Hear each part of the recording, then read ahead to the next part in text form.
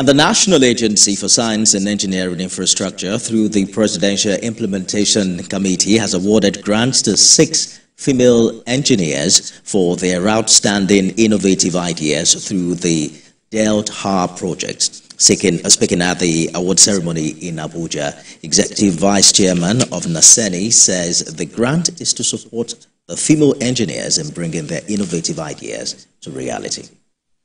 And girls are underrepresented in engineering profession following various factors like stereotypes and cultural bias, lack of role models, workplace culture, and many more.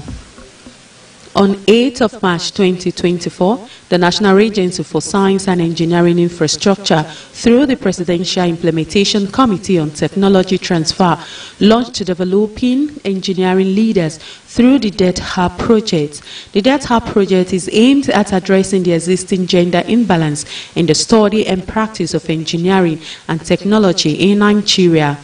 The agency sponsored the innovative ideas of young female engineers, which over 100 applications were received and 6 outstanding innovative ideas were selected for a grant. 6 months down the line, these 6 female engineers are being recognized and celebrated for their amazing feats. Today, we are not merely awarding grants. We are sowing seeds for the future. The support we provide, be it financial assistance or mentorship, will serve as the wind beneath the wings of these trailblazing engineers. The awardees will receive funding for each of the project cost estimate.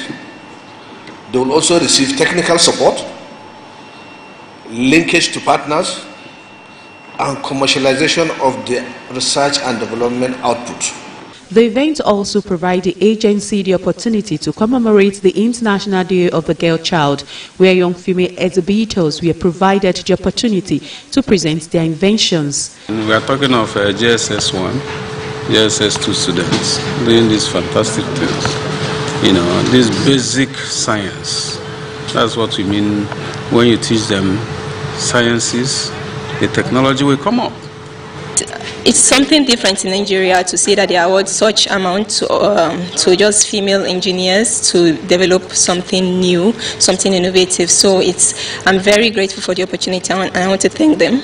The innovative ideas of the awardees include artificial intelligence-sponsored machine, automobile brake pad produced from organic waste, drones from intelligent real-time security, and target tracking.